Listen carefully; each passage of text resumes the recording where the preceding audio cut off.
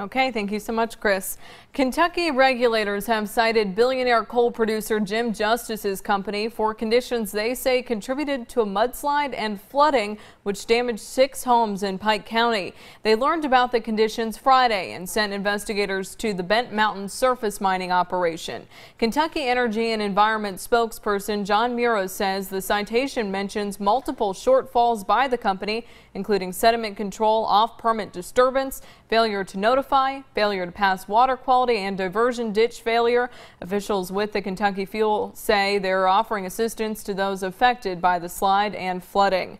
The owner of a Breathitt County ambulance service at the center of a federal lawsuit claims he and his company did nothing wrong. The United States government is suing AeroMed Ambulance Incorporated for violations of the False Claims Act. Prosecutors claim the owner, Jay Arrowwood, and his wife, Lisa, schemed to defraud Medicare and Medicaid out of more than $1 million. But yesterday, their attorney told WYMT's Tanner Hesterberg the allegations are not true and they plan to fight in court.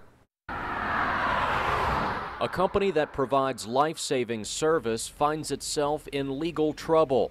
Federal prosecutors say AeroMed Ambulance is responsible for more than $1 million in loss to Medicare and the Kentucky Medicaid program. The owner, Jay Arrowwood, and his wife Lisa are accused of billing Medicare and Medicaid for non-emergency ambulance transports that were not necessary. We feel the evidence is very strong that AeroMed and the Arrowwoods did nothing wrong. In fact, they did everything right. The Arrowwoods also face allegations they converted hundreds of thousands of dollars from AeroMed's bank accounts to their own use.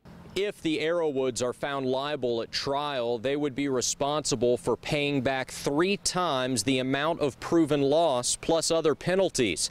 However, their attorney is confident that won't happen.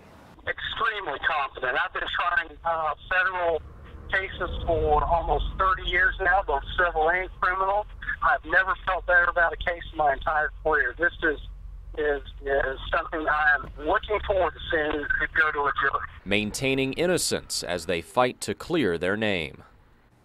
Jay Arrowwood did not want to speak on camera, but he reiterated the allegations are not true and says the money he and his wife are accused of abusing was actually used for business-related expenses. The original complaint was filed last year by Steve McIntosh, the owner of a competing ambulance service. We spoke to him yesterday, but he did not want to talk on camera on advice of his attorney.